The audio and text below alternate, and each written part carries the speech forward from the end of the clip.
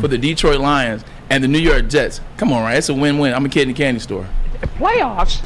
Both of them. I'm telling you. Both of them. And, you know, the one thing about this, and we were just talking about this before the show break, is this is really a matchup of good on good. Yeah. In the last 6 games, the Detroit Lions have scored 29 points a game plus. The New York Jets defense has allowed 17 points. I mean, so something is going to have to give in this game, and we talk about this as well. It's not who you play, it's when you play them.